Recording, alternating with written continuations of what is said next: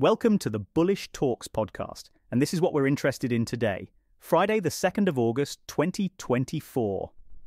In a move stirring concerns across the city, Chancellor Reeves has indicated a probable increase in capital gains tax, CGT, for her upcoming October budget. This shift is part of an effort to address what Reeves identified as a £22 billion shortfall in the UK's finances. While Labour has maintained a stance on retaining current rates for income tax, national insurance and VAT, they've conspicuously not commented on CGT rates.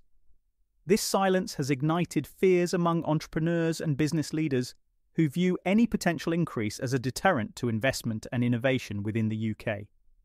According to Alastair Haynes from Aquis Exchange, such a decision could lead entrepreneurs to seek lower tax regions for their ventures, potentially reducing government tax revenue in the process. Speculation abounds that the Treasury might align CGT rates with those of income tax, which currently peak at 45%. This alignment could reportedly generate up to £16.7 billion, but not without consequences. Business leaders argue that these changes could severely impact the drive to establish and sell businesses within the UK. Tina McKenzie from the Federation of Small Businesses regards such a hike as counterintuitive to growth, particularly for small enterprises. Miles Sellick of the City UK echoed this sentiment, pointing out that these rate adjustments might not convert immediately into increased tax revenue, and urged that any adjustments consider the broader impact on the UK's attractiveness for business and investment. Moreover, outspoken voices like those from FTSE 250 wealth manager Quilter caution that stringent CGT rates might especially disrupt high-stakes sectors like private equity and venture capital, which rely heavily on favourable investment environments.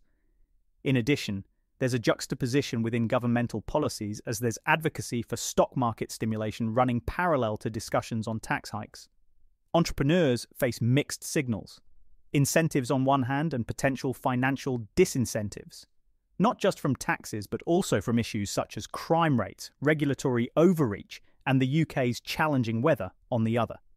Reeves has also proposed increasing rates on fund managers' personal profits, reinforcing a tough stance on fiscal reform that the Chancellor believes is essential to stabilising the UK's economic foundation.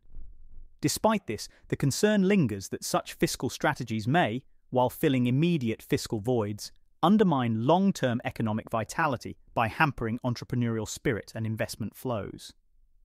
That's all for today from the Bullish Talks podcast.